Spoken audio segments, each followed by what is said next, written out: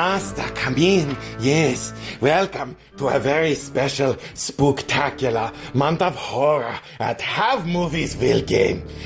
In this podcast, we pick the darkest, scariest, and creepiest movies and talk about what made them great before giving you, the listener, yes, ideas. Oh, such great ideas on how you can play them at your role-playing table.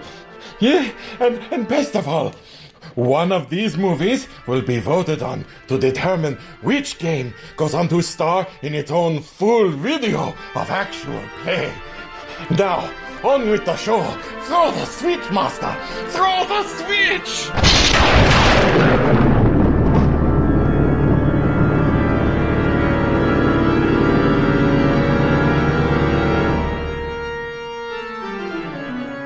And then she was like, it doesn't even fit there. And I said, with enough force and enough will, enough cooperation, it fits anywhere. Hey, concrete's a difficult thing to work with. Yeah.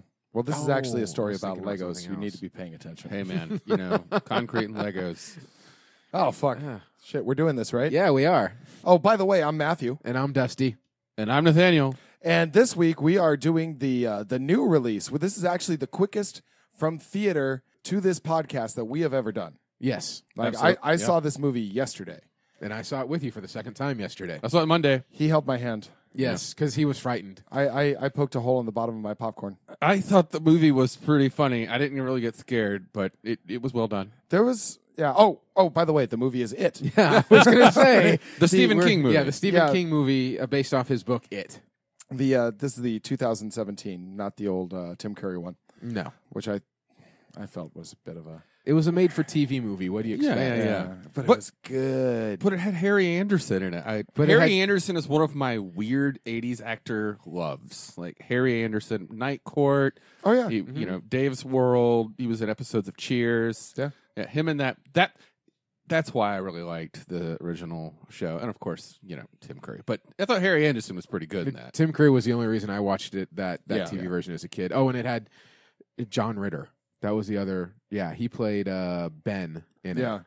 And one of the girls, the little girls in the original, I don't remember which character that she played as the girl, the young version of one of the characters. She went on to be in a series of horror movies that I love called Ginger Snaps. Mm-hmm. Yeah. She was the black-haired girl in that. Really good. Was Ginger and Ginger Snaps like a hair color thing?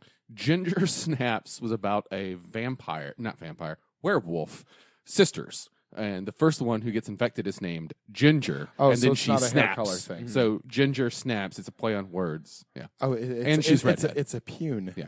And she's a redhead. A redhead named Ginger who snaps as a werewolf. They're pretty good. All right. And then I wonder why my shit can't get published when there's stuff like that out there. Have you seen it? It's good.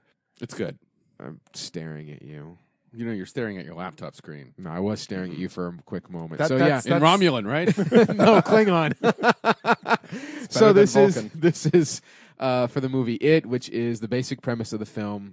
Was in 1988. Older brother Bill gives his little brother Georgie a sailboat made from paper and coated with wax to float through the neighborhood gutters while it rains. Georgie takes that boat onto the street, and is unable to stop it from sailing down the storm drain. In that storm drain, he finds a figure dressed as a clown who introduces himself as Pennywise the Dancing Clown. Nathaniel? And I do want to cut in to add one thing that we probably should say every time. If this is your first time listening, you've probably already realized there are spoilers here. So please put us on pause. Go watch the movie through whatever methods you prefer. Come back, and we'll be waiting for you. Yeah, seriously, we're not going anywhere. You can literally hit pause and go see the movie. Yeah, we won't go anywhere. We can't. We can't. Pause. We're chained to this table. Yeah. Yes. It's a heavy table. After introductions between Georgie and Pennywise the Dancing Clown, the clown severs Georgie's arm when Georgie reaches into the drain for his boat and then drags him into the sewers. Okay, first question. Sir. There was this whole alien mouth pullback thing. Mm-hmm. That was about 3 seconds. Mm-hmm. So you're a kid. Mm-hmm. You're reaching into someplace scary. Mm-hmm. And it goes, "Rah," and its mouth opens, and the secondary mouth opens, and you're still reaching in. Why? Horror factor, man. Save versus horror factor. You You're would- a Palladium player. You Yeah. know about horror factor. Yeah, but And if you is- fail, it causes you to pause momentarily. if you are as your bringing enemy does Palladium to the something. table, I'll be very happy. But I don't think that's what's happening. I kind of thought about that both times, and I remember a kid being that age. If something were to scare me, I would have pulled back and Your scurried reactions away. are fairly quick. But I know that he had made comment. Georgie made comment twice that his brother was going to kill him if he lost the boat, and even Pennywise followed up by saying, "Well, you need the boat, or your brother's going to kill you." So I think he was kind of playing on that fear that I need to get it no matter what. And he was paying so much attention to the boat, You might not have seen it. he might not have seen. I'll the tell you, teeth. I had the same problem with this movie that I had with the Blair Witch Project, and that is I grew up healthy and in the outdoors and in the country. Mm-hmm. If something runs at you, you kill it. You pick up, which they eventually do. If it kills But- it, But if it attacks bleeds, you, we can kill it. you don't get scared. Or even if you are scared, you pick up a stick, you pick up a stake, you pick up a rock. You fucking if there's a witch in the woods, you burn down the woods. If there's something in the house, you burn down the house. yes, I agree. When I was a Kill. kid, my house growing up, we had trails behind it. Yeah. And I would go run through those trails all the time. And even though, again, I was kind of a skinny, asthmatic kid, I loved running around by myself in the woods. And my first time I ever remember getting attacked by a dog. Some wild dog was running around out there. In my brain, it was the biggest dog ever. I think it was like a scrawny, starved Rottweiler, though. And it lunged at me, and I just flipped my foot out, kicked it in the head, and it went, ran Yeah, away. it's something similar. And that's when I realized the truth of the words that you just said. Yeah. See, when I was a kid, before we moved out of Oregon, we had this. I always considered it a haunted house. It was out on Strawberry Lane in Oregon City. This big farmhouse Okay. that I was a kid on, and in the back of it, there was probably a good 4 or 5 acres of forest area before we sold the house, and then everything got chopped into little bits. But I remember as a kid, my brother caught a squirrel and brought it and put it in front of me and said, "Don't touch it. I'm gonna go get Dad." And I really wasn't scared. So I decided, it was the opposite of what you guys were just talking about. I went and tried to pet it, and this little fucking rodent bit all my fingers. Yeah. Just like one by one. Well, I had my hands out Oh, to gotcha. like when you go to I'm cradle, just picturing cradle like little- a dog. Like corn. You know how you go to like cradle like a dog's face or a Yeah, baby's yeah. face, kind of like that, and it just like clamped down a couple of times and then scurried off. So I was never really scared because I wanted to pet this animal. Yeah. I was probably 3 years old at the time, 4 years old maybe. Squirrel, it's cute. Exactly. And then I ran up, hands all bloody, screaming. Back to what you were saying about the monster mouth. Yeah. Way too early of a monster reveal for me. Agreed. No, I disagree. I think that was perfect. When I was watching that scene in my brain, I was really hoping that they would do it subtly, like because there's a woman up there and she's looking at it and she sees him and her cat distracts her or something. With I was the wind, thinking yeah. that they would have her walk back, turn around and see the kid gone or a smear of blood. Well, there was There was. I blood knew, in the but water. everything between that point, I wasn't Yeah. expecting to happen that way. Oh, okay. I just want to visit it one last time. And this is Matthew's parenting tips number 64.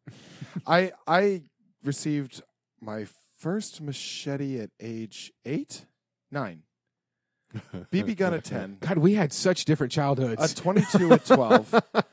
And just the thought of being scared of something, it doesn't occur to me. You can be scared of a situation.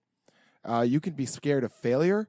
But the thought of being scared by a creature, natural or supernatural, has absolutely never occurred to me.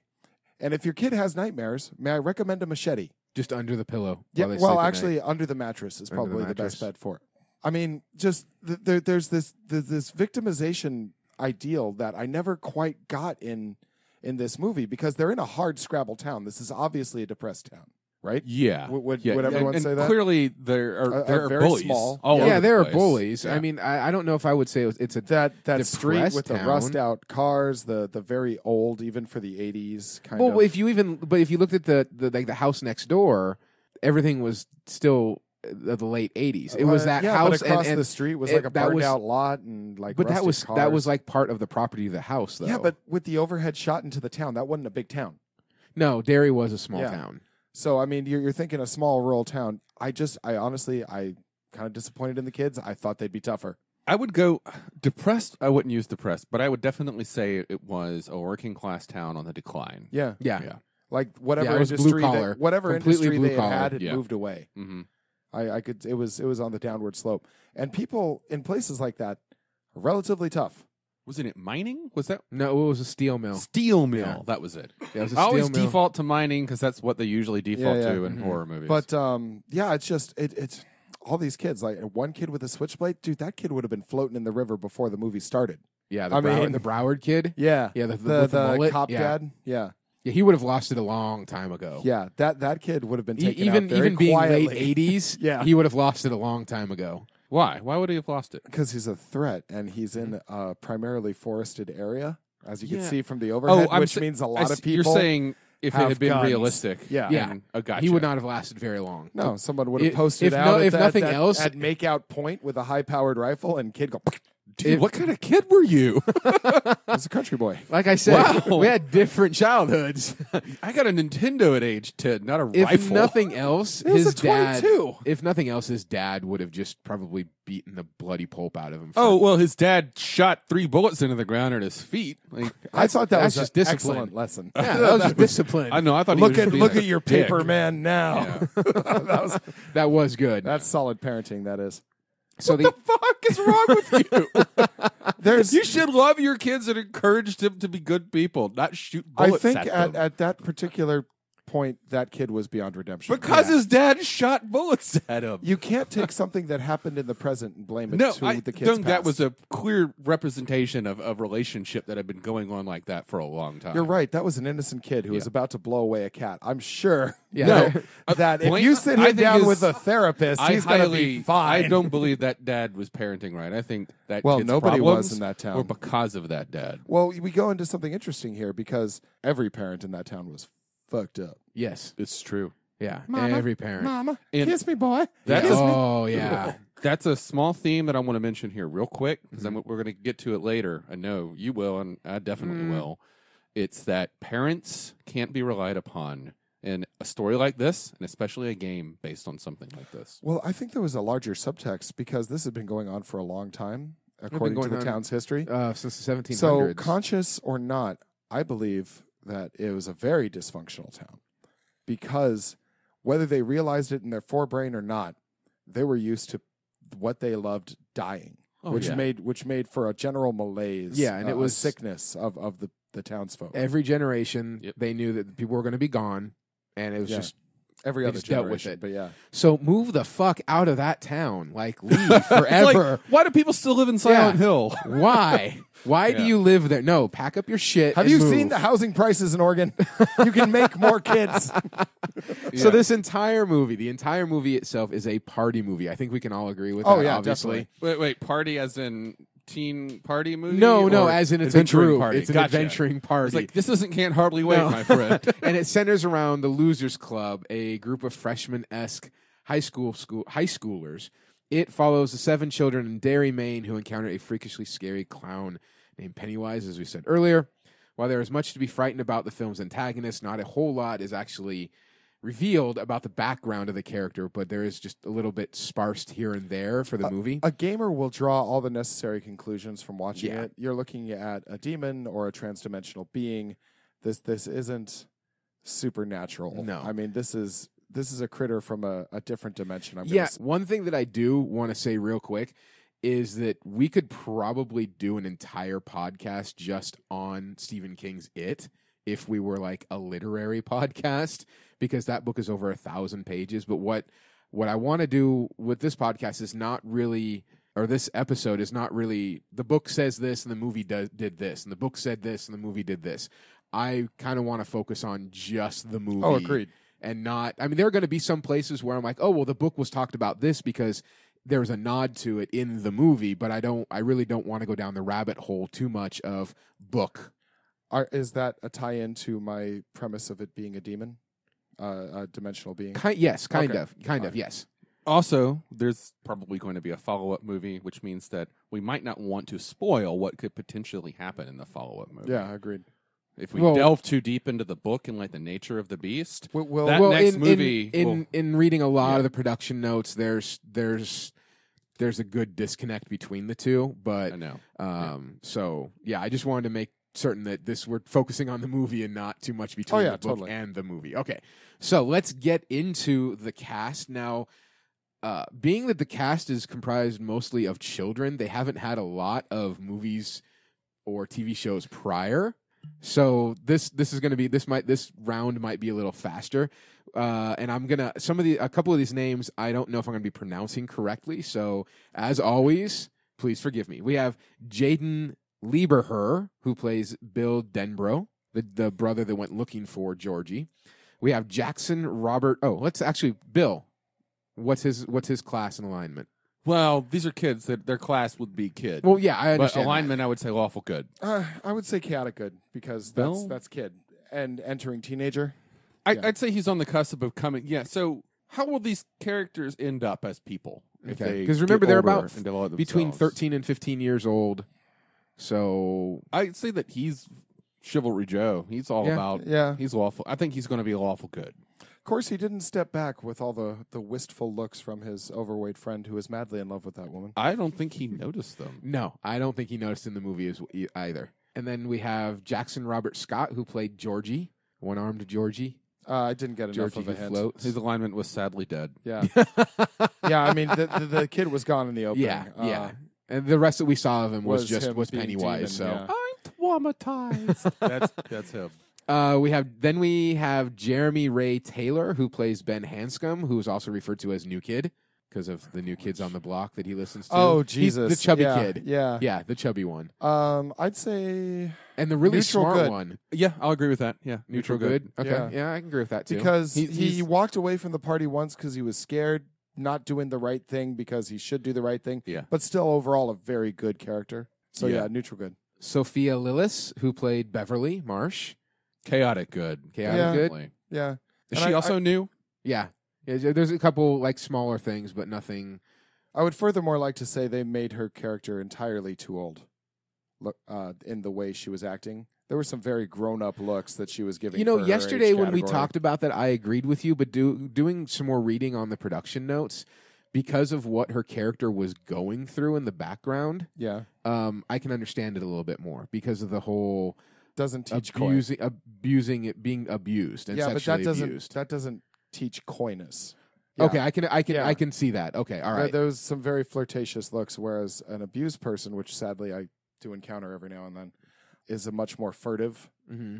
more scared Okay. than that. And I just think that was, while she did an excellent job of it, I think it was a wrong choice to go down for that particular piece of acting. What do you think, Nathaniel? You got to be more specific here. What did I think about? When she's talking to the stuttering boy Ben, she gives some very what I would consider grown-up No, flirtatious Stuttering Boy was looks. Bill. Sorry, Whatever. just to let you know. Some very grown-up flirtatious looks, which I thought were out of character for her age and her situation. I didn't notice the looks. Really? Yeah, Wow, I did okay. not notice the flirtatious looks so much as preteen. Remember, girls mature faster than boys. Oh, agreed. But so this, that's definitely. when you think of her situation, Well, her though. situation is that she's been made fun of and called a slut now all this whole time, and now finally some people are treating her with respect, especially this rather cute guy is willing to stand up for all of his friends. Maybe just maybe she would give him those looks. I think the it's first it's honest a little looks like that in her life. Yeah, but that's you're thinking of the awkward age. That shit's learned. And she was too young to know that. I think that could have been the first experience. That could have been like when she learned how to do it. Because she felt it. It came from the heart. I I'm know just you're being a wrong, weird but I romantic. respect your argument. Cheers. We will drink to weird romantic. And There you listeners, go. if you agree with either of us, please let us know. Then we have Finn. Let us know with your best sexy look. Oh no! I don't want to. I don't care what you want. It's what I want. as long as it's a current age sexy look, because I'm indifferent. those Just- are lines I don't want to cross. Bringing it back, Finn Wolfhard. Excuse me, Finn Wolfhard plays Richie Tozier. God, that's a porn name, and I know. Finn Wolfhard. I know. And then We did that in the last episode. Let's not go down that rabbit hole. No, I No, we think go down I that think rabbit we're hole doing every single movie. that. What did he play again? Sorry. He played Richie Tozier, Which was the- He was, I believe, that was The loudmouth? No, Oh, the kid with glasses. no. Eddie was the loudmouth. Okay, so who Richie was this one? was the Jewish kid. Oh, right. Yeah. Wait, are you sure he was a Jewish kid, not the smothered kid? No, Tozier was the one whose mom was making, who was the. Oh yeah, he had the feeding cast. him Yeah, the the loser fake cast. medicine. Yeah, the placebos. Verify that, right? I'm going to say chaotic good again. For him. Yeah. Well, he was all about order. I'd say he was lawful neutral. Wait, at the beginning, we're talking about the kid with the meds? the kid with the medicine, the one who was like afraid of everything and Yeah, wanted but to he- obey the rules all the he- time. Blew it out, too. I mean, Yeah, I think he started as like being very lawful neutral, and I think he changed his alignment. I disagree because from the very beginning, he was told not to do certain things, and he was doing them.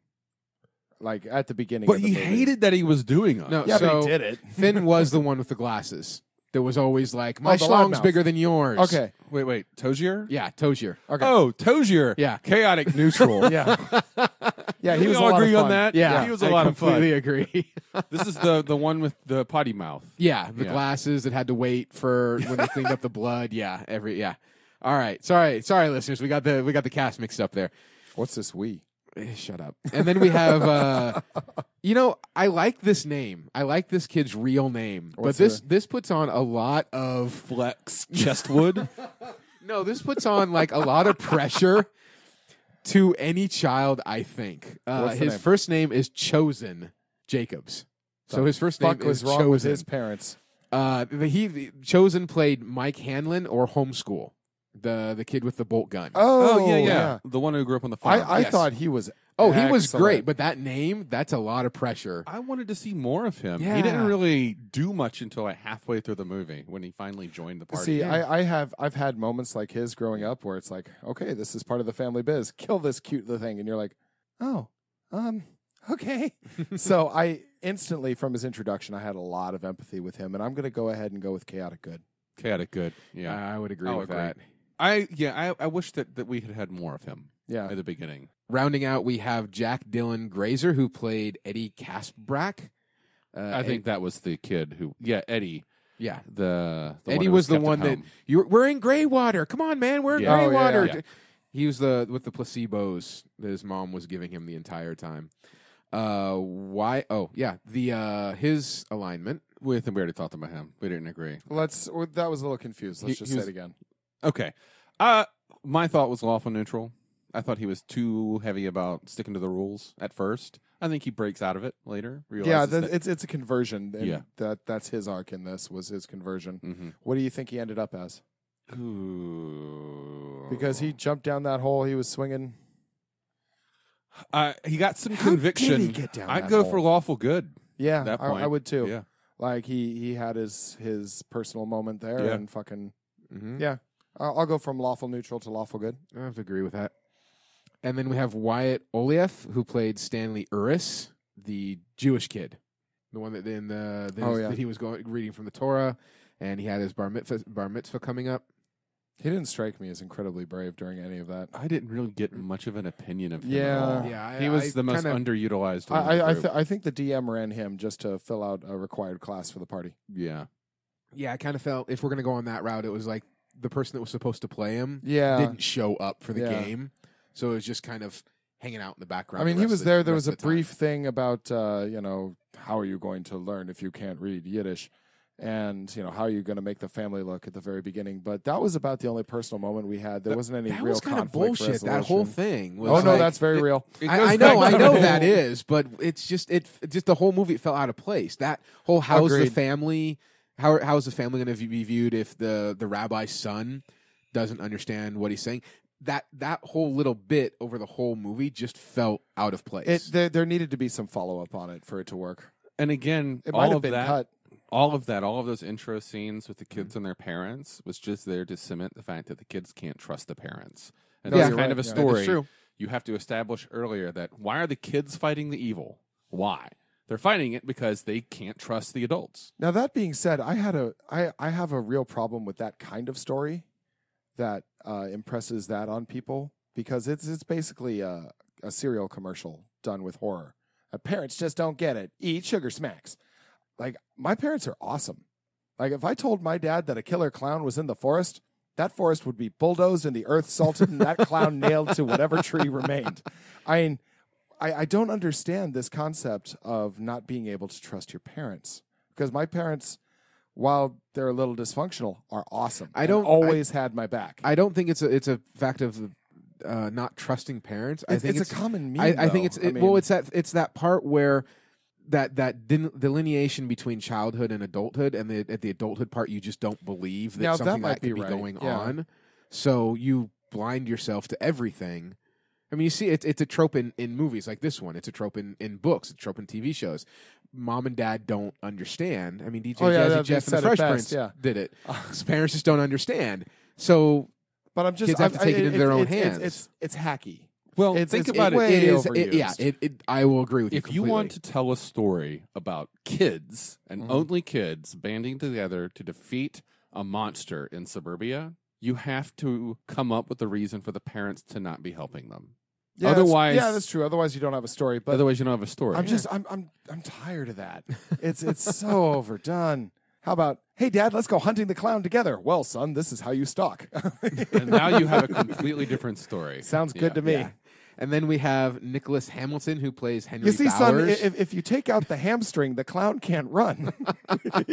Just clip that femoral artery. That's So all what you you're got to do. talking about is Gravity Falls, where some of the adults are actually quite useful. Uncle Stan and Wendy's dad together could probably go kill Now, I mean, evil Stephen clown. King has had some personal problems, so I imagine maybe some of that's his story. You know, a man who writes what he writes probably did not have the happiest childhood. So maybe some of that is a reflection of what the writer knows, and a writer must do that, of course. But at the same time, I mean, it is hackneyed. He has a book where he talks all about his childhood. It's Yeah, his own writing book. I won't read his fucking Well, normal I don't book, actually son. like his books. I don't but either. That book, his writing book, is actually really good because it's the writing book called On Writing. yeah, Yeah. it's not Yeah. fiction. Yeah, we were talking about it yesterday, Yeah, actually. I will say, though I don't like his books, I respect his ethic. I mean, Coke or no Coke, that man can sit down and write. Well, I was telling Matthew about the story and it's online. If you want to go out to YouTube and watch it, there's an interview at some con of George R.R. Martin and Stephen King interviewing each other back and forth about how they write and their writing styles. And it's a great interview if you really want to take the time Two to listen basic to it. airplane book writers, you know, these big, thick, massive, overly worded things. Where's Dean Koontz? Why wasn't he there? And George R.R. Martin is talking about how, you know, he's supposed to be by now done with book number 8 in the Song of Ice and Fire. Don't even get me started. No. And he's talking about how there are days where, you know, days and weeks and months that he's just an idea is not like grabbing him, and he's having to edit and go back and rewrite and kill and change everything that he wanted. He just isn't happy with it. And he asks Stephen King, he's like, do you ever have a problem with writing? And Stephen King just kind of looks at him and goes like, fuck no. Yeah, I'm a No, writer. I just write every day. Yeah. And even George R. R. Martin says, you know, like in the time I've written these 8 books, you've put out like 40, and they're all bestsellers. No, I mean, like I said, I don't care for his style or even his chosen subject matter, but I have enormous respect for the man's dedication as a writer. As a writer, I'll follow up on that. I'm not a big fan of Stephen King. There are a few books that I do like. I prefer his short stories. I really do. I really do like Christine as a full book, though. Well, you like cars too. You're This a is car true. guy. I mean, it's a '58 Plymouth Fury in that car. It's a gorgeous piece of art. But be that as it may, he does take he takes ordinary people and puts them in extraordinary events. And I do like that. I mean, if you look at The Mist, there was a very well-rounded group of people, ordinary people being put in this extremely extraordinary set of events. Same with Under the Dome, which a friend of mine told me that she asked me, like, do you care about spoilers? I said, no, I'm not going to read this book. But it's a show, and I haven't finished it yet. It deviates from the book apparently 180 degrees. But the end of the book, Well, if you hit pause, Nathaniel, we'll still be. but apparently, Hold on, hit pause.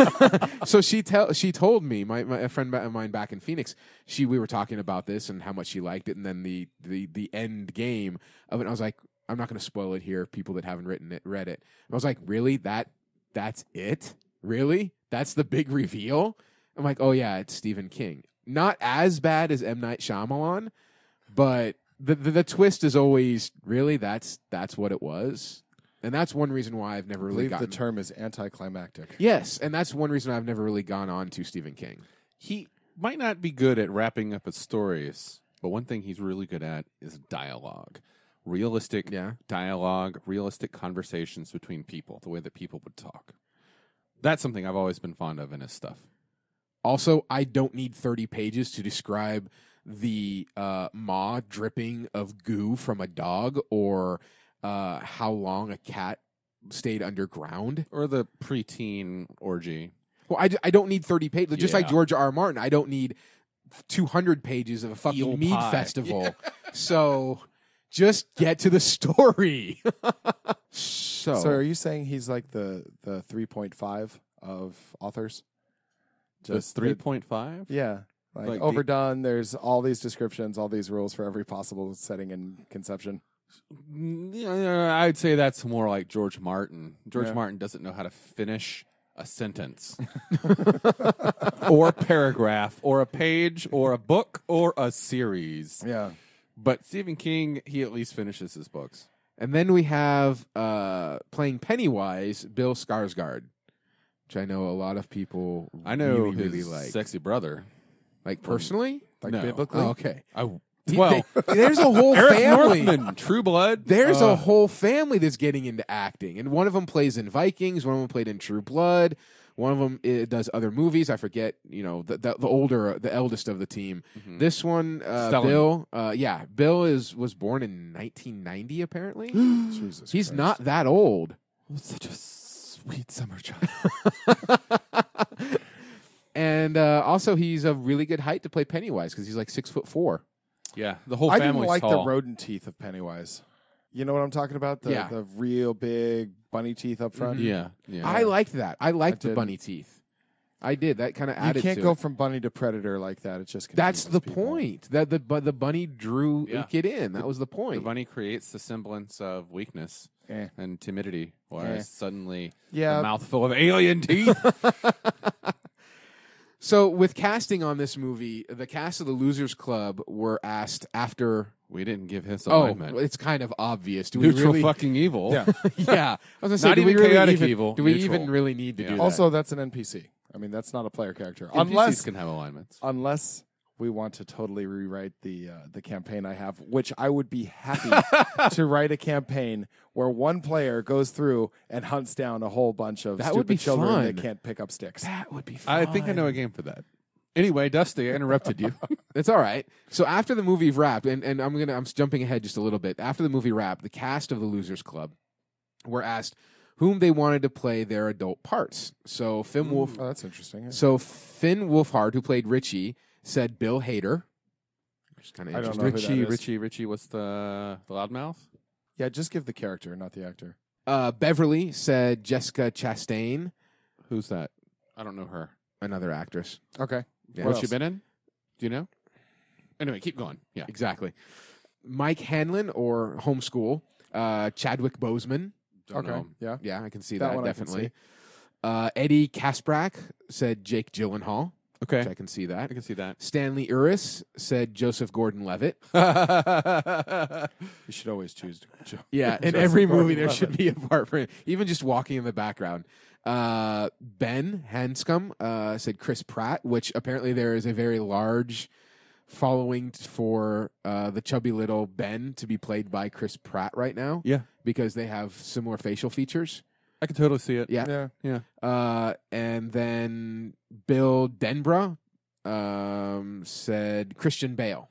So there's going to be a lot more money behind the next one? is what they're Probably asking because for? this There's also a lot of age differences between that entire cast. Yeah. that you just there mentioned. is, yeah, because Christian Bale is a couple years older than I am. Chris Pratt is a few years younger than I am. I mean, they can do it in post with CG, but yeah, that's who the cast wanted. So originally, Skarsgård was not the intended actor to play Pennywise. Did you guys know that? Who was? No. Oh, believe it or not, the studio approached Tim Curry to reprise his role Is initially, he okay? but I mean, Tim he turned it Curry's- down due to health reasons. Yeah, he's not doing too Well, and there's some Be more good to yourself, Tim Curry. I there- love you, man. There's some more background in the movie. This movie was in production hell for 7 to 9 years. So that was one of the reasons why they went to Tim Curry. It was before his health Right. issues came up, before his stroke. But he knew himself, apparently, in reading about this, he knew he was having bad health issues, so he had declined the role. After that, it went to Ben Mendelsohn. I'm Don't not know. sure. Yeah, but he turned down the role because he could not agree with a salary from the studio. So Good reason. he was greedy. And then Like April O'Neil. She wanted more money. Will Poultier was then offered the role and accepted, but scheduling conflicts forced him to drop out of production, and delays pushed filming back another year. Who the hell are these people? I don't know these Yeah, people. they're Yeah. just kind of people that are there. Skarsgård was then given the role, All but before Skarsgård was even like officially brought on board, there was a number of other actors that were at least tapped for the role. Hugo Weaving was in Okay. the running at the I could see tail that. end. Those were the two finalists, Hugo Weaving and Bill Skarsgård. After Poultier left, Skarsgård eventually did get the role because of his ability to play a more fun and childlike Pennywise. Poultier. I know who that is. He was Okay. in The Maze Runner. Yes, Yeah. that's right. I'm glad he didn't do the role. Totally glad. Skarsgård was way better. Hugo Weaving, reportedly fell short in playfulness and could only play the creep factor, which I can see. They should have But gotten Christopher fucking Walken. Is who they should have gotten. I think, though, if come down here? in the Get your sewer- boat. We all float down here. that wasn't my impression this time. So, although I think if Hugo Weaving would have played the part, I think everybody would have been, saying the whole "we all float down here, Mr. Anderson." So, replaying from The Matrix. Christopher Walken, final answer. Yeah, I agree with that. Al Swearengen. Ooh. Good choice. Al Swearengen. Ooh, I like everything I've seen that guy Yeah. in. He has such a mobile face. I know he's got a mean, real name, but to me, he's Al He's Swearengen. always will be Al Swearengen. In fucking Game of Thrones. That brief cameo bit he did with the Hound. Oh, it's so good. Oh, yeah. Okay. It's Ian I- McShane. That's yeah. his name. Yeah. Yeah. Ian Everything McShane. I've seen him in, he has been. We all float down here, cocksucker. Then the other actors that were tapped. Sorry, I'm still seeing it. With him Oh in my clown God. makeup. Yeah. Goddamn creepy. Other actors who were tapped to play Pennywise at one point in time, Johnny Depp, because of course. no. Johnny Depp. No. Richard Armitage, Tom Hiddleston. Wait. Richard Armitage. That's Armitage, you I mean? know Armitage, that. yeah. That's the guy from Robin, from the BBC Robin Hood. I haven't watched that He's one. he's the great villain. He's the guy of Gisborne. No, I think you're wrong because he's played in. He's in the new Castlevania on Netflix. that's Berlin over, Station, Alice Through the Looking Glass, Hannibal. He was in Hannibal, and he was in The Hobbit. He was Thorin in The Hobbit: Battle of the Five Armies. So he was, Thorin Oakenshield. I can't pick. He's a dwarf. No, it is him. Yeah. Yeah, no, that's the guy. He is actually a fantastic actor. All And right. my experience with him was in the BBC Robin Hood. That's kind of like Okay. a reboot, but he is really good. He would have done a great job. All right. Then Tom Hiddleston was. No idea. He played Loki. Oh God, I hated Loki. You just turned off, I think, our entire. I don't give a shit. women I listeners. know about Norse mythology. Loki is the friend of humanity. You know, Thor is the prick. It's funny. I have one of my best friends, Marcus. He Thor is a goddamn thug. refuses to watch the Thor movies because he knows a lot about that mythology and Yeah. that religion. He's like, I will not It's a touch it. fucking comic And book. I'm like, I totally respect that out of my friend. I'm like, no, I totally get it. That's totally fine. It doesn't have to follow the mythology. So also, Jackie Earl Haley Okay. was tapped to play. Oh yeah, That would have been I creepy. could totally Yeah. see that. Yeah, he played in the new Freddy Krueger as Freddy Krueger. He also played Oh. Rorschach. He was Yeah, okay. Rorschach and Yeah. Watchmen. Jim Carrey was once tied to it. That could have been a younger Jim Carrey I could see. Maybe not so much today's Jim Carrey. All right. Just I need to say this. Okay. I don't like Jim Carrey. I don't like him as a person. But he could have Yeah. done well in that role. He's an anti-vaxxer. Yeah, he's a piece of human Yeah. trash. But he's also a decent actor. He could have done okay. I'll give him that. I hope he gets hit by a bus, but he would have done well in the role. A bus full of vaccines. Also, Kirk Ace Vito. As Vito. I'm not really sure. You killed me, Smalls. I know. The Sandlot. He is That's the movie we're in Arrow. He's been in 12 Monkeys TV show. Next. And The Walking Dead, Person of Interest. A lot of TV. Who was he in Person of Interest? Was he the main dude? Person? No. Oh, God, no. Person of Interest, he was just in one episode. Oh, he was a person. Next. Yeah. Next. He was of interest. I'm not interested. Keep going. Willem Dafoe. William Dafoe. That would have been a great. fantastic Pennywise. Would have been creepy. Yeah. I can see Willem being also more creepy and less playful. Seeing as how it was mostly CG.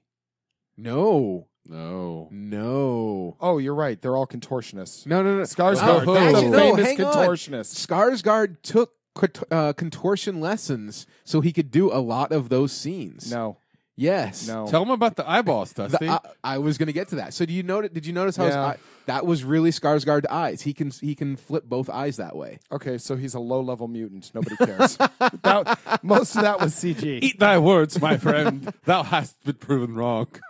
Paul Giamatti was tapped to play Pennywise at one point, which I really like Paul Giamatti. No, I love him, really do. not as Pennywise. That would have been interesting. No. Doug Jones, which I don't have a lot of. No. Yeah. Skip on. Next. Yeah, exactly. If you got this many, if we don't know, just Yeah. And I have two more. All right. Channing Tatum. No. It would have been interesting. No. And my personal favorite, I would have loved to see this actor in this role. Tilda Swinton. No. Really? Not me. No, I think Tilda Swinton's getting overcast. She's just putting everything. Bite your tongue. A female Pennywise? That'd be interesting. Yeah. Though, I I'm mean, tired of Tilda. maybe not her, but I mean that would bring a whole new level of it. You could play like instead of just the bucktooth, you could play protective clown turns monster. I mean, there's a lot of really creepy ways you could go with that. That's an interesting thought. Yeah. I love Tilda Swinton and some of the things I've seen her in. I'm tired of Tilda Swinton. Oh my God. I'm tired of her. Could you ever be? I say Armitage would have done the best out of everyone listed. Which one was he? He's the guy I looked up. He's the guy from Okay. Robin Hood. He's the Robin Hood guy. I don't really have a basis of good. comparison. Okay. Incidentally, watch that. Yeah. I know you don't like Robin Hood, Arthurian legend, all that nonsense. No, I don't mind This is a Robin Hood. really I don't good like show. Arthurian legend, Okay. but I love Robin Hood. If you like I it, you even need to like see that the show. one that you don't like. I thought it was a fun movie. Morgan Freeman and Guy of Gisborne in that was Michael Wincott. Oh no, I love that movie. Yeah. I love Everyone else in but that don't movie. Everyone else in that movie to He who me shall not saves be it. named. Yeah, Like Michael Wincott is Guy of Gisborne. Christian Slater's in it. Christian Slater's in it. and Alan Rickman. Brian Blessed. Yes. Is he? Yeah, he's in it. He's Robin's father. Yeah, he storms out of the castle at the Yeah. very beginning in the medieval Ku Klux Klan. Really? Yeah, That you was didn't Brian know that? Blessed? Yeah. We went on a big old Brian Blessed kick. Yeah, after. you infected me. Yeah. Well, Scott posted a message basically saying, by the way, you mentioned Brian Blessed as who would play Porthos in real life. Well, guess what? He did play Porthos in the 1966 television miniseries. And that got me in a Brian Blessed kick. And then There's so much, guys, guys, listeners. Go to YouTube, look up Brian Blessed Oh on my God. Peter O'Toole. Yes. It's fan-fucking-tastic. It is the most British thing you will ever hear. His impersonation of Alec Guinness Oh yeah. was beautiful. spot on. Yeah. It was like, I always sent knew chills. he was funny, but I didn't know he was that fucking funny. Yeah. All right, circling back around for the movie. No, this more movie. Brian Blessed. No, this movie. Okay, sorry, Dustin. This go ahead. movie went through production hell, as I said earlier. As it went through multiple directors, multiple production companies, multiple Pennywise is. More than multiple. How many did you just list? That was close to 30. I want to say 25 to 30 people. Probably. There was I too don't many think people. that many. Yeah. it was. I'm actually kind of surprised this version of this movie came out even on the 27 years that it's things are supposed to happen. At least the set was cheap. The budget was actually fairly small, but Yeah. we'll get to that. So back in 2009, the Duffer Brothers of Stranger Things, they actually wanted to direct the movie when it came about. They were like, we They want did to do this such movie. a good job. But they were overlooked because they weren't Stranger established Things enough. hadn't come out Yeah, yet, they weren't yeah. established enough. This movie was basically Stranger Things. I know. They went on, as we just mentioned, Stranger to Things create was Stranger way Things. better. And Finn Wolfhard, who played Richie, also is in Stranger Things. I thought he looked familiar. Yeah. Yeah, he was the main kid. Okay. And that pays homage to Another Stephen show King. where you can't trust the adults. Yeah, Except the but mom. they actually go into reasoning for This it. movie. So after the Duffer Brothers were thrown Tangent, aside, man, it happens. the studio agreed to go with David, and I'm going to, some of these names We already know you're going to do it. Just do it. Kajignach, Kajanich. You're killing me. here. Kajanich. Kajanich. Okay. Was set to adapt the novel to the screen. And please email us, halfmovieswillgame@gmail.com. Attention, if you've Dusty. taken offense by that. Knowing that Warner Brothers had committed to adapting it to a single standalone feature film, this director began to reread the novel in an attempt to find out the structure that would accommodate such a large number of characters in two different time periods for one movie. So he needed to cut a 1,000+ page book down to 120 pages for a screenplay, which was Warner Brothers' biggest stipulation if he was going to come on as director. Then in June of 2012, another director was brought in because that David Kajignach couldn't cut the mustard anymore. So this director, Cary Fukunaga, that is pronounced. Right. That is pronounced. I actually wrote out a phonetic thing for that. Had boarded as the director and would co-write the script with Chase Palmer. The entire production studio even changed for the movie at that point. In 2015, it was reported the new director had dropped out. God damn, that's a nightmare. I know, had dropped out of directing this movie, and according to the Wrap, Fukunaga had clashed with the studio and did not want to compromise his artistic vision in the wake of budget cuts by New Line, who the movie had now gone to as a new production company. Jesus Christ. They did not want to compromise on his artistic vision, even though they had greenlit the film for an additional $30 million. What was the budget on this thing? $35 million. So that seems about right. All in costumes. Fuck. I mean, some of the set pieces they found, I was honestly impressed by. Yeah. So Fukunaga was quoted as saying, "I was trying to make an unconventional horror film, and it didn't fit into the algorithm of what the audience, wanted." He had made mention the budget was fine, as well as his desire to make Pennywise more than just a clown. But he also concluded as saying when he left was that we invested years and so much anecdotal storytelling in it. Chase and I had both put our childhoods into that story. So basically what he did as a director was he and Chase, the co-writer, put their own experiences into this script rather than taking material from the book. That's kind of what I got from that. So that he was changing the only thing that was going to be Stephen King's It was Stephen King's It and Pennywise. Which kind of would bastardize everything. Then in July of 2015, it was announced that Andy Muschietti was in negotiations to direct the movie, with New Line beginning a new search for a new writer to tailor the script around his vision, which was closer to the book. Now, Andy Muschietti does not have a lot of Hollywood weight behind him as of yet. He has 3 shorts out prior to It, but It is his first major film production. So that's not bad for a first. He did a good job. I was going to actually ask you guys, what did you guys think of Pennywise in the film? Just Pennywise, not with any of the kids, not the parents. What did you guys think of Pennywise? I thought he was good. I mean, he played a good horrific clown. I thought it was good. Okay. I could have used more because I'm a curious sort, and I'm this way as a gamer too. I try and get at causes and motivations, which is one of the reasons why I really like Hellraiser. Hellraiser is a good series. Because I like Hellraiser. whether it's you agree with it or not, they go into what the monster is, and I like that. I would have been, and I'm going into it later, but I would have been very interested in learning more about wherever he comes from. But I think he dropped enough hints that an informed and an inquisitive mind can guess at it.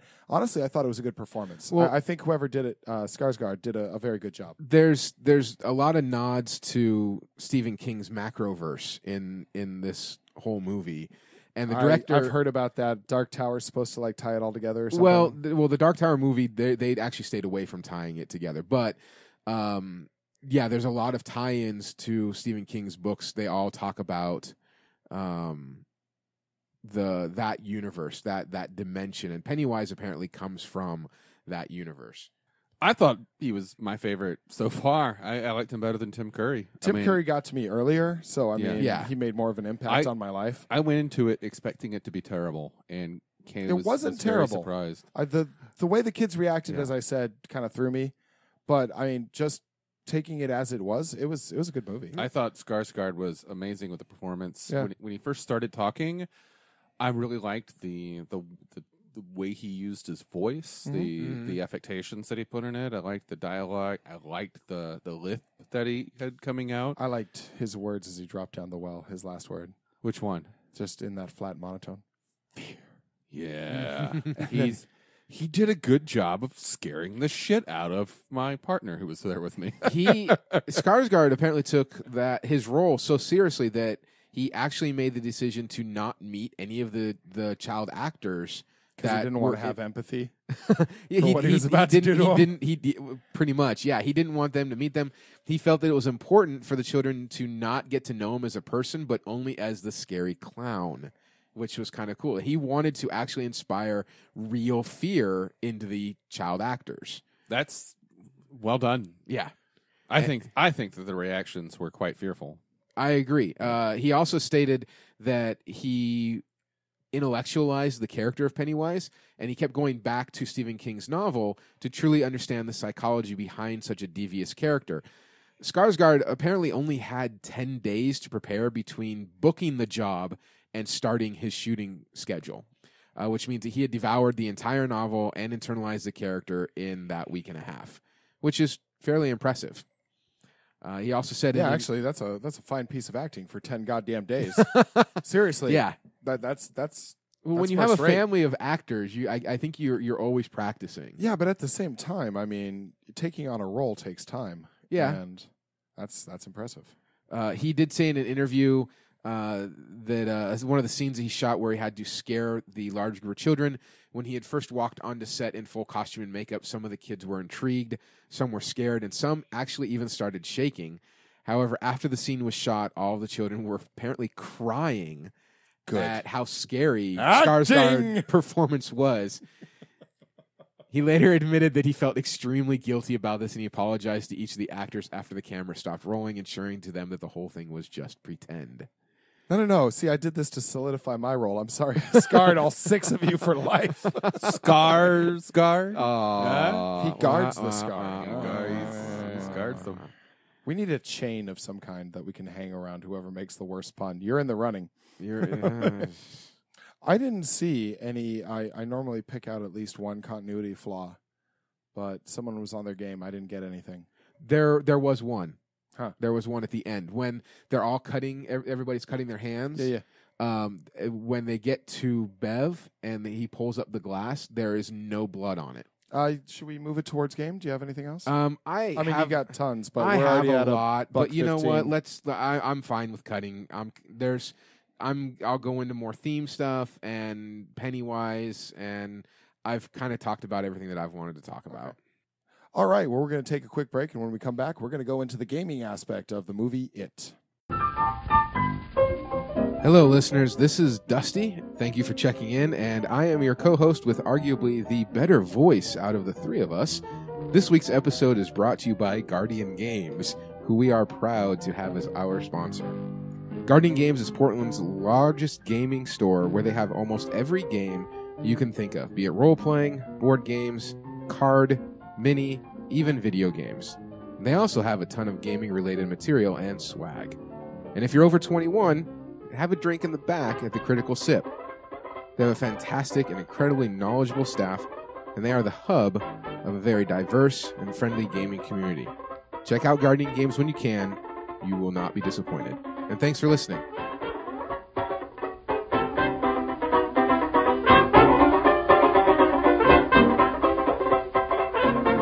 What's recording, Precious?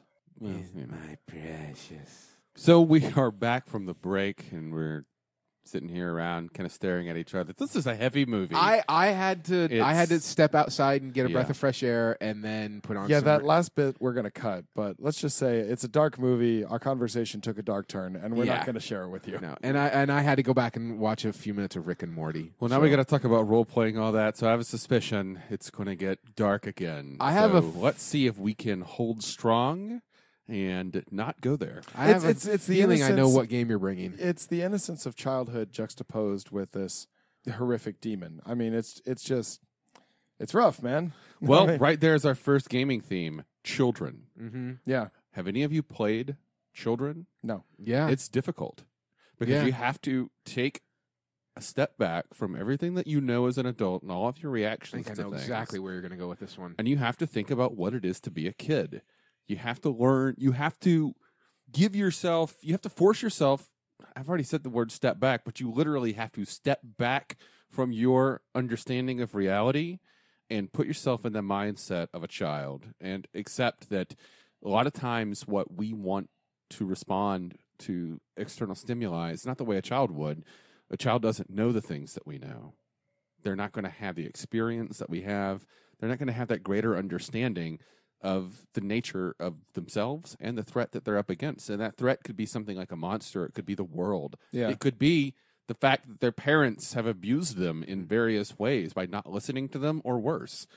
So playing a child is difficult because you got to role play those reactions yeah. and I could see that. those motivations and the fact that you're not weighed down by the burden of a 9-to-5 job and worrying about bills and your family. It's just you trying to be cool, trying to have friends, going out, maybe trying to make good grades, trying to impress your parents, or but you don't really have that many worries or that cares. So everything is kind of open and free, but all of that packaged up means you just have different reactions to the universe. Yeah. So role playing a child is difficult. Mm-hmm. Dusty, you say you've done it before. Yeah. What was your experience? I actually have. I played a 2-session game a long time ago with a game called Little Fears. Oh, really? Yes. Yeah. A friend of mine back in Phoenix, the guy that she was dating was really big into this game, and he's like, "Hey, have you ever played a kid?" And I was like, "No. I mean, how difficult could it be?" And it was actually pretty damn hard because you have that adult, like for me at the time, adult Dusty. This was was 12 years ago. So yeah, adult Dusty, and it's like, how would I handle this situation? But I had to break it down, like how would Dusty as a kid handle this situation?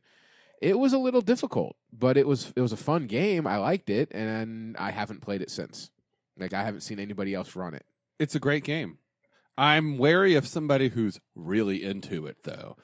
Like you explained, it's a dark game, and there are themes of the game, which, again, I'm wary of somebody who's really into it. He seemed to be really into this game, Yeah. and I got a weird vibe off of him anyway. I So think that's, well done. yeah, Another theme, then, is the 80s. The 80s, to me, is one of the perfect places and times, and, of course, small town. So small town 1980s, to me, is the perfect place and time to set a horror game. You don't have cell phones. Oh, agreed. You don't have bulletin boards. You don't Yeah. have, well, you might Growing have up some in a small BBSs, town in but the 80s, I completely agree. you get everywhere with a bicycle. Yeah. The 80s is just such a ripe period of time because the world is on the precipice of technological change. The information age is about to begin for the common people, but it hasn't begun for you yet. Mm-hmm. And you don't have those fallbacks. Like, the GM gives you something scary that you have to immediately deal with. You can't stop and look it up. You can't call your friend to come help you. No, you can't got to send- pedal your ass away Exactly. or kill yeah, it. you can't send a text message. Yeah, there's a leper coming at you out of this garden of this dilapidated house. You can't just get on your phone and be like, help, help, help, help. No, you have to either defeat that leper or get the hell out of there, and you have to do it by yourself. I live stream it. Yeah. Well, and I do like the concept of using technology in horror games, especially video games. Like the Fatal Frame series was very known for.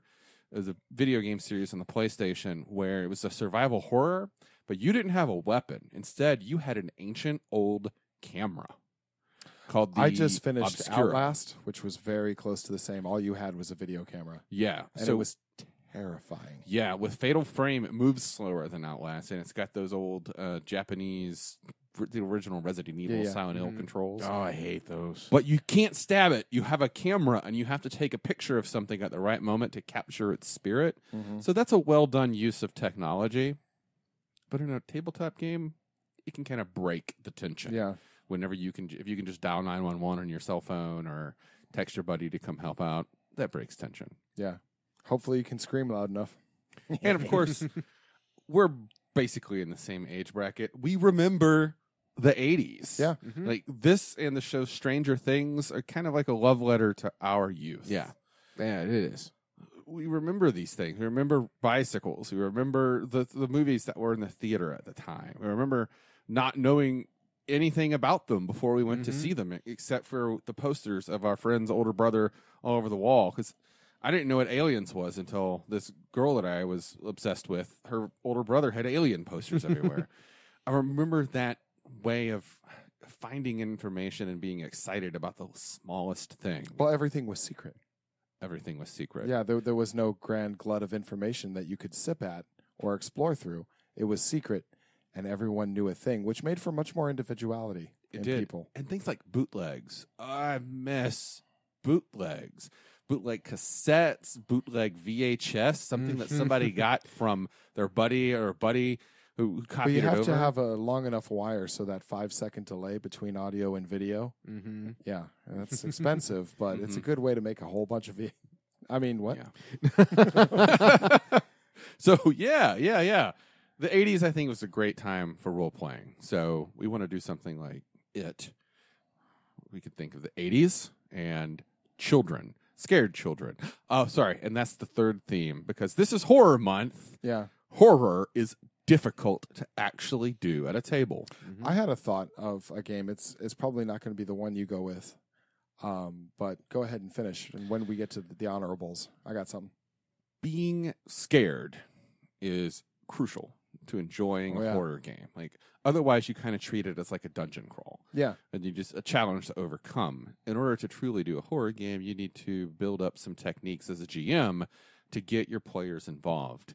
Lighting is one. Now, the game that we're going to talk about in a bit, when I first mined internet forums years ago to run this game for the first time, I was really concerned about the atmosphere of play. I really wanted to make sure that the game that I ran, that people were invested in. I wanted it to be more than us just goofing around and laughing at the stupid things and, making fun of the villain. I wanted it to be players actually afraid for their characters.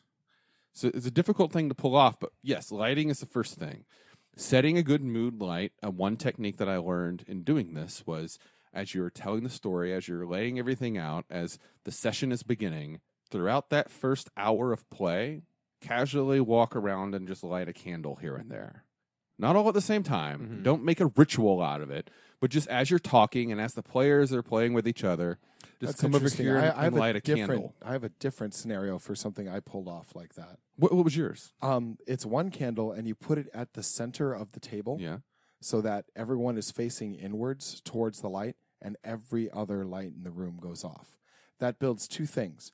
One, it gives 1 point for them to focus on, and two, it casts everything around it into shadow. That's good. I like So that. that what's happening is the people are gathering closer and closer unconsciously to the light.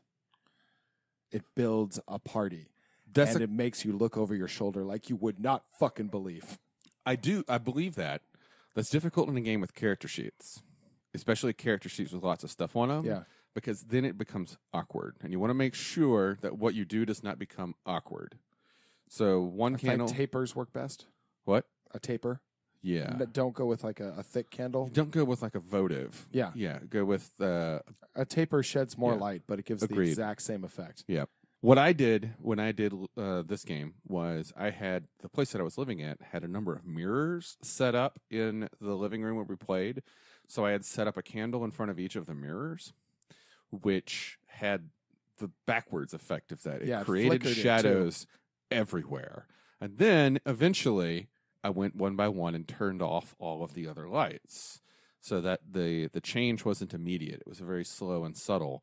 By the end of the session, we had achieved the same huddling closer, or like looking at a thing, moving your thing close to a light to try and read it and do it. It really worked. That level of lighting got people. They were no longer distracted, I guess, by all of the other things in the room, unless they were distracted by their shadows. So like a little teddy bear sitting over there is casting this weird ass shadow, and that shadow flickers, and somebody's like, oh, okay. I had my roommate beat things. But the trick is to not be obvious with the lighting. Don't just be like, all right, one candle, all lights off. That slow descent into almost near darkness. Yeah. What was he beating? Oh, this was a metal trash can. And I asked him, hey, like every hour or two, could you go outside and just fucking hit that thing with a broomstick? No warning, move quietly to it. But I want a loud noise and I want to make people jump. Nice. Lighting's one thing. Horror games are difficult, especially for something where you want everyone to be on the same page and you want them all to be experiencing that same level of tension. Another one is distractions. Cell phones, gone. Laptops, gone. Tablets, gone. Anything, gone. Even that one player who's always knitting, make that person put their knitting down and focus on the moment. And if they're the kind of player that has to be knitting in order to play, it's probably not going to be the best game for them. Another thing is voice pitch. Ooh, yeah. Now, how you talk, and if you take it quieter and quieter and quieter and quieter, and they're leaning forward and they're leaning forward and they're leaning forward, and then you change your pitch, it adds tension to the moment badly, especially if you're already in the dark. Also, mood music. Yeah. I never go with that because I make playlists. I made a specific playlist for this one, and well, I'll get to the game in a minute, but you mentioned mood music, so let's dive into that. Okay. I like taking a mix of familiar music and then also interspersed between them with horrible sounds. So I ran a game set in 1989, and they were all kids. It was a horror game, and I made a playlist that consisted of the hit songs from 1989. I found the top 40 and put them on there. I also got the hit songs from 1988 because they're still also going to be playing. And then I put in a whole bunch of Covenant 93. Is that in it? There's a noise band. I think it's called Covenant 93. They have some really insane noisy sounds. The score and the sound effects background to the game Dead Space and Silent Hill, and I mixed them all together. It worked very well because occasionally they would just be finished listening to Cyndi Lauper, and then suddenly this weird series of guttural ambient screams would come up, but it was just subtle. Yeah. See? Effective use. I'm just talking about it, and Matthew's already frightened. I was just scratching. So what other horror games have you played and had experiences with that worked? The one I was using this with was the White Wolf horror. It was the spirit one. Wraith. Yeah, Wraith. Oh, Wraith is good. And honestly, I think it would work really well for something like this, especially because you can play it on your feet as well. You can actually take people into the situation. So, Wraith is what I've played before and what I was doing that particular scenario for, and it was a creepy night. It was goddamn scary, and I was fucking running it. So, and I was scared. Yeah. And the people around me were scared. So you were running it and you were scared. Yeah. Why? Because I'm good. Just because I knew what was going to happen doesn't mean I hadn't crafted a good piece of creep. Okay. Yeah, I did that. I had random noises and I had absolute silence in the house, which meant every little creak, all the house settling sounds, everything sounded incredibly loud. How long ago was this? 23 years? Wow. Damn. 22 years, somewhere around there. It was a while ago, but it was good. We were young ourselves when I ran this one. But mission accomplished? Mission accomplished. Good. Well done. Excellent. When you were playing in this other game, Dusty, did you feel fear? No, that was the one thing I didn't feel. There wasn't it wasn't really conveyed by the GM. It just I don't think the situation was pushed enough. I don't think that the mood was pushed enough, because honestly, when the game started, we were all over for dinner. We had like this big pasta dinner, and then we segued into the game. And there was no mood lighting set up. There was no background music. He was just like, "This is the game. We were playing Little Fears. You're playing a kid. Here's a pre-generated. Here's your character that you get to play. This is what I want you to do. And you just have to think like a kid. What would you do as a kid?" And that was, I mean, I liked the game, but there was no mood. There was no ambiance That's to it. disappointing. Yeah. That's Yeah, sad. that's if you're doing this type of thing, that it's necessary. You absolutely have to do that. I agree. Agreed. I think that there's a number of games that could pull something like this off. But first, Matthew, you had an idea for an extended story. Oh yeah. So I was working on this, and I was sitting there in the theater watching this, and I noticed something, and that was, could someone give me the girl's name again? Beverly? Yeah, Beverly was caught, like officially caught, and she was floating, and they all float down there, but she was able to come back because her body had only been there for a while, right? Well, she was only able to come back because she had that loving kiss. That's true. Oh, yeah. But which points to like a disconnect between the time a child is taken and to the time where the child is irredeemably gone. Either that or it was just fucking with the kids by leaving her there. It's possible, but I'm choosing to use that as a Okay. postulate. All right. So what I'm doing is called My Brother's Soul, and it's a complete campaign. Here's the intro. After the events of the movie, Bill is troubled by dreams of his brother Georgie. Georgie appears to him gray and ashen, one-armed, and pleads for his brother's help. This dream continues every night until Bill agrees to help him.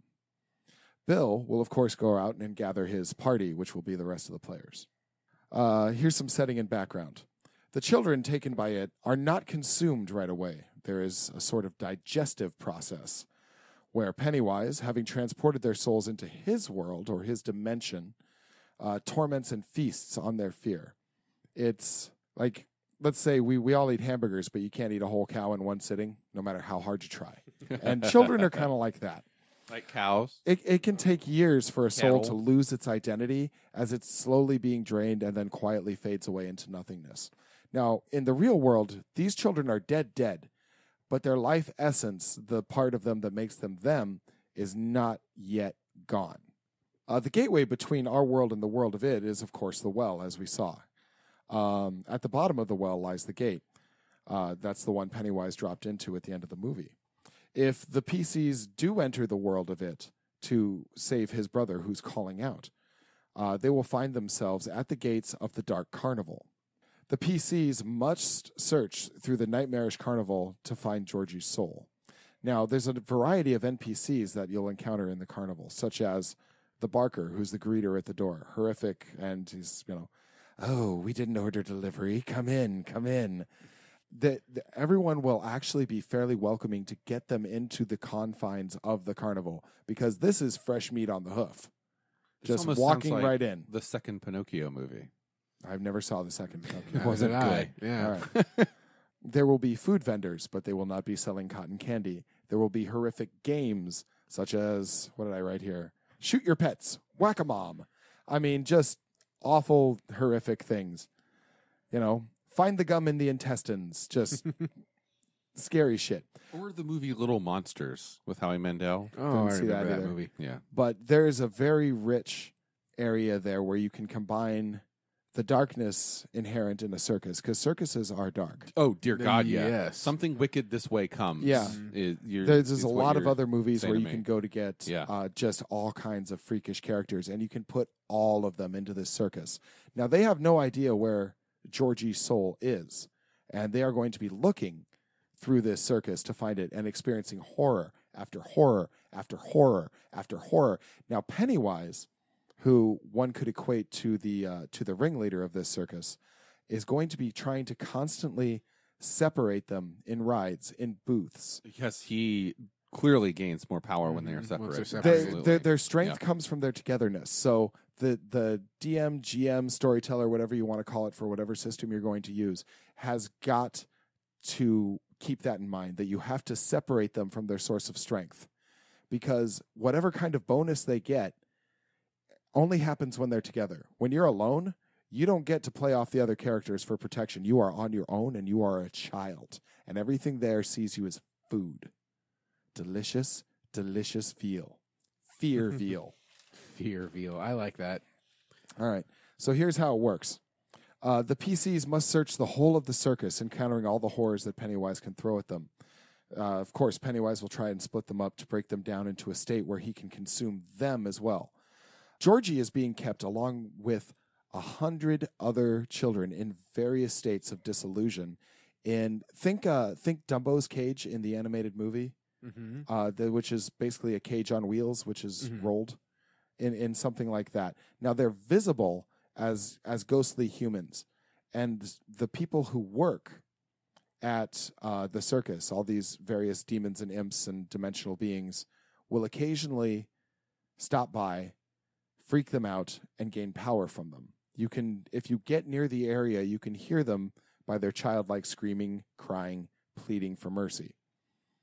Scare them again to gain fear substance form from them. All right. The PCs will find this section eventually and attempt to free Georgie, possibly others. Now, it's important to understand that Georgie is dead. He is only a soul. When found and freed from the cage, he will flow into whatever weapon Bill is carrying, because Bill is his brother. So here's hoping that Bill was smart enough, as in the end, because he's certainly learned from his experiences in the movie, right? Yeah. To bring a fucking baseball bat, just or a thinking, hatchet, it's gotta be a bat. or a machete, or something. Something bludgeoning, something. He will move into that as a familiar vessel that's carried by someone he loves. He will be able to speak mind to mind with the carrier in the form of like a sentient weapon. So that'll be a lot of GM note passing or just telling it in a creepy voice. Now that he's infused into the weapon, they can actually cause serious damage, but they're still vastly outnumbered. So now what they have to do is make it the decision to either just take Georgie and run, which is the real realization. That, that's why they came there. But there's still all these other children. So they can attempt to raid the larder, as it were, and free these other children. They don't have to. They're just here for Georgie. But it would say something about them if they didn't do that. Anyway, they're, waves of the monsters, but they will, in fact, have a powerful weapon this time, and they can fight back. Will they level up their weapons by adding more souls to them? No, it's one soul per object. It's basically a new body. Whatever plane this is in, whatever realm of existence this is in, it takes as a granted that the spirit and the body must be connected. It's necessary to separate the two in order to feed on the energy. So what about when they bring the items back through That's the well? interesting. If they succeed, they emerge in the abandoned house with Georgie's soul lodged in a weapon. He can still talk to his carrier in the real world, but he is stuck in the weapon. There is no more transferring. This amalgam of soul and weapon would be a powerful tool 27 years from now. It could also be really depressing for that kid. Nobody gets out of this happiness, but at least he has his brother. I guess. And you have to deal with some real-world consequences of talking to your baseball bat. Brother's going to get old. That bat's going to be in the corner when his brother brings over a girl. How do you think sentient weapons start? And God, I saw that on the internet. That's not how you use a baseball bat. But Georgie's got to come of age. Come of age. Well, sentient weapons are always insane. But that's the thing. I think it's actually a very good way to explain sentient weapons, because this is done out of love and out of responsibility. But in fact, you're creating something much more tortured, and you're actually not helping. Well, you're helping yourself, but you're not helping him. That has, again, as you do, has given me more ideas than I came with. I realize it's a dark one, but at least this time it fits with the source material. So what I want to do is try and bring it up for a moment from the darkness, with something that could work to tell the story. There's a game that was recently kickstarted by my good friend Jake Richmond here in Portland, Oregon, and it's called The Magical Land of Yeld. Now, it kind of has a feel like a Narnia-style game. The premise is kids have been sucked through a portal to another world, and they have these supernatural challenges to overcome. Kids in a portal to another world, supernatural challenges to overcome, weapons to level up by powering up with souls. This could totally work for that. You just get rid of the built-in setting from Yeld and replace it with this land. Right.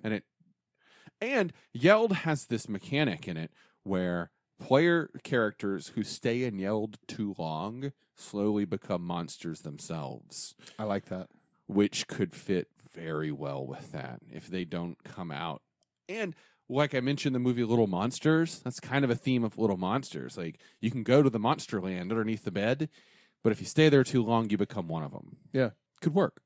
World of Darkness. We could do World of Darkness. Mhm. World of Darkness is pretty easy, Mhm. cut and dry kind of horror game. The one I mentioned before, Hunter the Vigil, is kind of like very basic World of Darkness. But you know what? You don't even need to go into that. It has some club building mechanics. So you could kind of take out the club building mechanics from Hunter the Vigil. So you can kind of accessorize the Losers Club as they get a little bit better at fighting all of these things. With really just the base World of Darkness core book.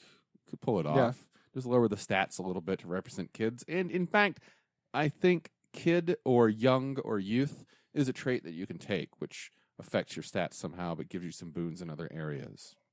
My runner-up is a recently kickstarted game from Swearengen. It is called Tales from the Loop. Tales from the Loop is the role-playing game of the 1980s that never was. It is set either in Sweden or somewhere in this in Arizona, Boulder City. In Boulder City, the premise of Tales from the Loop is the city, the town that the kids live in, has an underground particle accelerator, and weird shit happens as a result. There's weird technology, but you can ignore the weird technology and simply use the existence of a magical or even scientific thing that people don't understand. There's something here in this town drawing things, such as interdimensional entities that feed on the fears of children. The reason I bring up Tales from the Loop is that Tales from the Loop was billed by many people as the Stranger Things RPG, and it very much is. The mechanics really dive into playing a kid. You have kid-like abilities. You have kid-like stats and skills. You have kid-like roles. You pick character classes based on kid archetypes. And there's certain cool rules in it on how to do things. Like, in order to truly exceed at something, you actually have to push yourself harder than you're willing to go.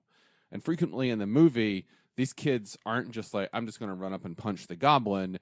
They're like, motherfuck! I'm going to probably break my arm doing something like this. You have to put something on the line to really succeed, which is why I think that mechanic could work. Actually, yeah. Tales from the Loop is a beautiful, beautiful game.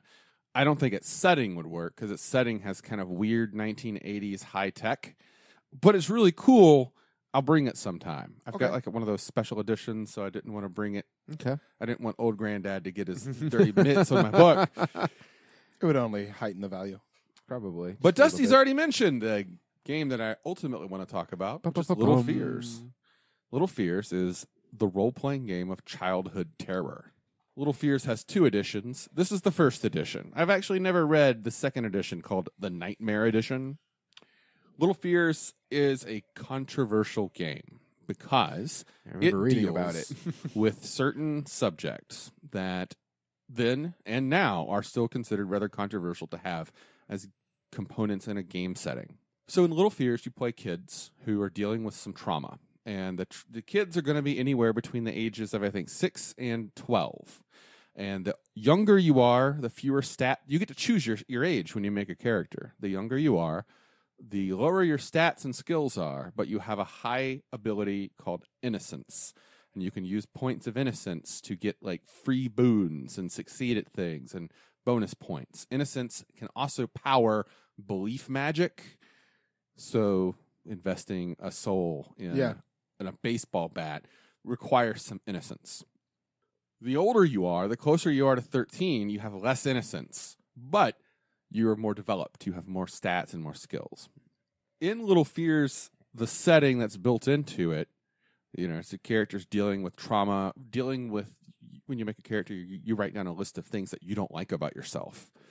You have to deal with some of those things in the game, and a lot of it could be my dad beats me, or I'm the middle child and I don't get any attention, or we're poor, or I'm a special needs kid, kind of stuff. There is a meta world in it called Closet Land. Closetland is the source of all childhood nightmares. Uh-huh. Closetland is the manifestation of young fear. And Closetland is ruled by 7 Night Kings, the kings of Closetland, each representing one of the 7 deadly sins. One of those sins is lust, and that Night King is terrible and awful, and it's about as bad as you can possibly think it would be. And the inclusion of that as a fearful component in the original edition of the game gave it a lot of controversy when it came out. But I think Closetland is exactly what you're talking about, Right. Matthew. Like going into that land of evil and darkness and fighting something. Like one of the enemies that they show in here, one of the is an evil clown. Yeah. And I think Little Fears could do this. So, Dusty, you've played this. Mhm. I've run this. Mhm. The person that introduced us was a player in my game at the time, Navita, Mhm. who will probably invite on. She's talked a lot about this game. Little Fears, to this day, is the best game I ever ran. Or I should say that campaign. That mini campaign was the best game I ever ran. Through that game, I met Jake, actually. Jake Richmond, who made Yelled. I met Jake through that game. I posted on an internet, on a LiveJournal forum, I want to run a game about scared kids. And I want to get dark, like offensively dark, like trigger warnings. So this is the game I want to run. Is there anybody that's actually interested in exploring this with me? And I got a number of good responses. And we all got together. We decided that we would set it in 1989. And then they all actually made characters that were the same age that they were in 1989. So we had like a 6-year-old, an 8-year-old, a 9-year-old, 2 8-year-olds, a 9-year-old, and an 11-year-old. And it worked. It worked very well. Everybody played what they knew at that time in that era. It's odd. The art actually reminds me of White Wolf. A little It bit. looks like the Book of Nod. Do you remember that Yeah. one? Yeah, it's Vaguely. not. Yeah, Book of Nod was a little more sketchy, but I can see where you're going with this. With that, Wasn't that one mainly for the LARP? yes, Okay. Very much so. It wasn't like a rule set or anything. Okay. It was just no, it background. was a mythos background. Ah, gotcha. Cain and Abel and It was good Cain stuff. becoming Uh, the It was first. just very dark to the fledgling goth Yeah. community. Yes, never it required was. reading. Yeah, pretty much. I came into that book before I even knew it was for a game. I found it at Hot Topic, and I didn't know that it was for a game. They had that at Hot Yep. Topic? Yep, Hot Topic Wow. used to be something else. Hot Topic used to be a very large something So else. we ran this game, and in it, Yeah, tell us more about this. the theme was it was kids in this tiny little town on the Oregon coast called Agate Cove. And the premise, the story goes that before the game began, all the kids knew that 2 of their classmates had gone missing. They were twins, and they had gone missing. And the game, we started play. I brought in stuffed animals and toy weapons and action men from the time and set around. And the game opened up with everybody hanging out at their little clubhouse, which I was like, so tell me about your clubhouse. They're like, oh, we have a clubhouse? I'm like, yeah, so tell me about it. They're like, oh, it's this wrecked riverboat. And it's just like part of it that's kind of protruding from the marsh. That's where we hang out. Okay. And they called themselves the Cool Kids Club. You know, the opposite of the Losers Club. But they were the Losers Club. They were the losers. But each of them hung out together for different reasons. None of them had any other friends. And 2 of them were siblings. I started it out by just having them play with each other. Like, you're all sitting around. What game do you play? What game are you playing right now as kids? Are you playing tag? They're like, no, we're playing this game where we dare each other to go to this shack over there and see who can go up and touch the shack or something. Your hand is raised. What? Okay, I want to read something. This is in the game book, page 13. According to the Federal Bureau of Investigation, over 2,000 children are reported missing every day. In the year 2000 alone, there were 685,000 cases involving missing children entered into the FBI's databases. The 2 major categories under which they were filed are involuntary, defined as missing under circumstances indicating that the disappearance was not voluntary, i.e. abduction or kidnapping, and endangered, defined as missing and in the company of another person under circumstances indicating his or her physical safety is in danger. It is estimated that every year 28,000 children are taken involuntarily from the safety of the ones they love. Over 108,000 children are listing as endangered. And that's in the book. That's in the Yeah. book. These numbers fluctuate from year to year. Mostly they increase, with short periods of stagnation. Sometimes they even drop, but inevitably they rise again.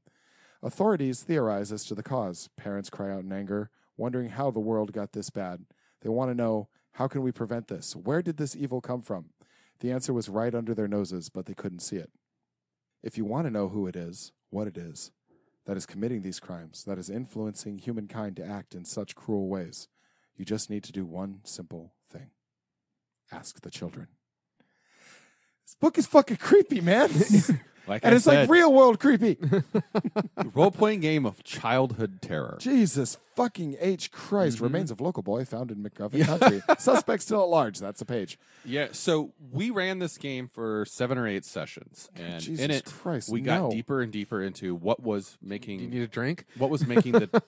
What was the deal with the missing kids? The kids came back, by the way, and they're like, wait, something's strange, even stranger. Fuck! You have forgotten, haven't you? Such a place full of pain and torture, a haven for monsters, does not fit into your sane, rational world, now does it? But the children haven't forgotten. They know it waits for them, that it hungers for them. And they have given a name to this darkest of fears, the source of all their pain. They call it Closet Land. It is a child's hell. Page 18. I don't want to play this game. If anyone votes for this game, I'm going to come to your house and punch you in the fucking nose. I don't think people are going to vote for this game. God, I hope so. We ran this story for 7 or 8 sessions, and it concluded with them overcoming a villain that was one of the missing kids, the missing kids, their uncle, who we connected it to. We brought in some magical background characters. Like they were afraid of this crazy bum they called the Beachcomber. They were all afraid of the Beachcomber, and whenever the Beachcomber would appear, it was kind of like the old man in Home Alone. He was like that weird mystical guy that they all had stories about him, and they kept being afraid of him. Turned out that he was actually one of the good guys. He was basically the turtle, and the kids, the missing kids, the twins, their uncle was basically possessed by dark powers. Okay. And there was a story that tied into news articles that they found connecting 3 people from back in the day who we decided were a witch's coven. Anyway, they defeated him eventually and found out that the 2 kids who were kidnapped and then had come back had never actually come back, and they all imagined it. Adults never believed them, and adults not ever believing you is a main theme of this game. And Tales from the Loop. You can't rely upon the adults to do anything, because once you get to age 13, you've lost all your innocence, and all of that ability to see the Closet Land, but at the same time, the ability for Closet Land to feed upon you is gone. Teenagers go off into their own things and have their own new interests as their interest in the greater becoming world. young adults. Yeah, the coming of age. This is the pre-coming of age game. I really don't want to play this. I'm still flipping through this, and I know you can't see my face, but... Well, that said, I do think it's perfect for this. Oh, yeah. No, Oh, yeah. You're entirely correct. For the movie, this is a perfect game. It really is.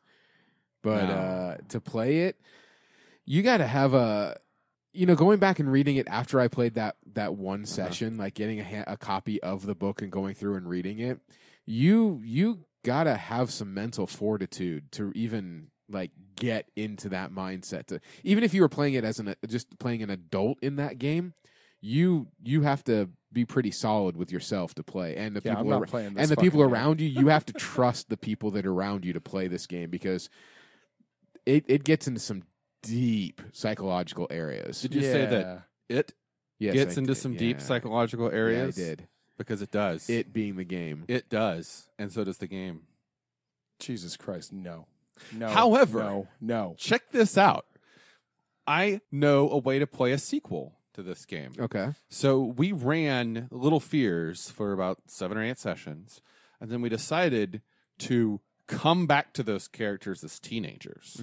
What were their teenage lives like? The characters that made it through the ordeal. There's another game out there called Monster Hearts. Monster Hearts is the role-playing game of paranormal teenage angst and romance. It is essentially Teen Wolf, Twilight, The Glades, any of those things. God. I know you joke, but it's an award-winning game, and it's really good. It's very queer-friendly. It's just putting those TV shows or movies in front of it. Yeah. It just makes me not even interested. Have you watched Teen Wolf? Because it's amazing. I've watched a couple episodes just to see what it's about. It's really good. I think it's one of the best shows on television. But we came back to it and played Monster Hearts, playing some of the same characters and continuing forward. Things from the past coming back to the present to haunt them in their teens. Monster Hearts, you each take an archetype, like the vampire, the werewolf, the ghost, the mummy, whatever. But then you can either play them straight paranormal, or you can use them as metaphors for your place in life. Mm-hmm. Like the witch is somebody who casts magical hexes on people, or you can play the witch as just that toxic bitch who is manipulating everybody and always has beef on people, and that's how she wields her magic. Or the vampire doesn't have to be an actual bloodsucker. They can be that one guy who's always at the party playing the guitar that all the girls are always over, and he's basically sucking the life out of them. The werewolf I've known a few of those guys. Werewolf could just be a fucking bruiser, somebody with rage issues. So we played it, and it worked very well. I don't care. I don't want to play this game. Not under any fucking circumstances. By doing that, you just made it like that's what everybody is going to vote for. And then we have a sequel plan for that. Taking that story again 20 years later using another game called Unknown Armies, which is the role-playing game of postmodern horror. Mm-hmm. We'll dive into that in a later subject, but Unknown Armies is what I consider one of the 5 best games ever made. And Unknown Armies could do a continuation of that story. I think if we did it part 2, Unknown Armies is probably what I would pitch for that. I was just thinking something too. You know what else would work for this? What? I mean, the setting is all wrong, but the system is all right. What? The Elric of Melini Bone role-playing game.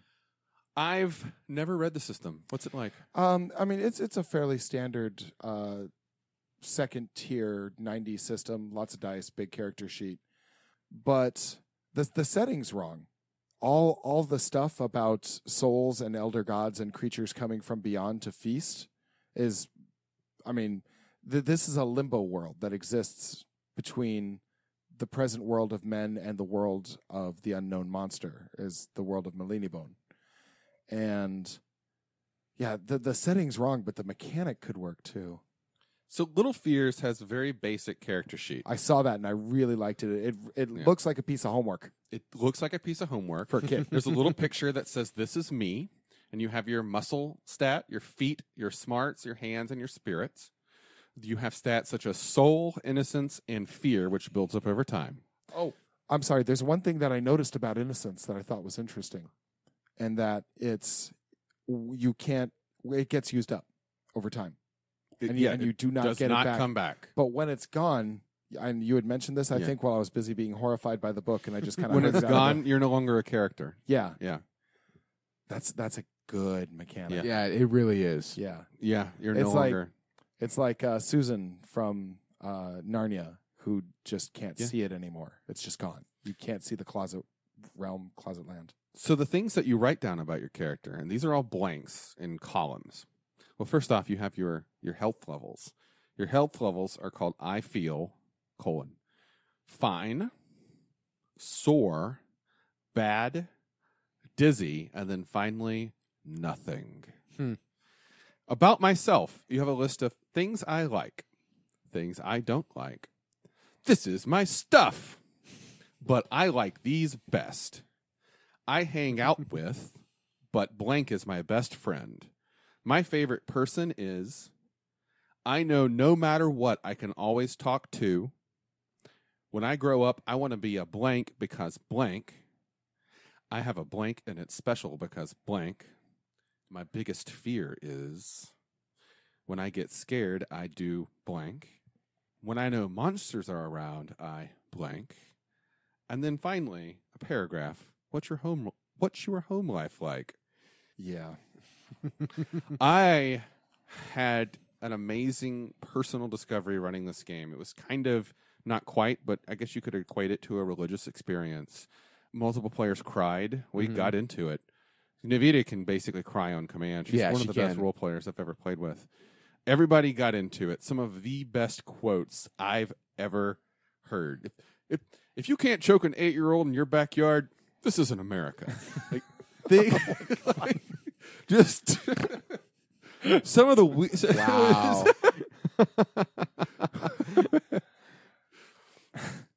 All right.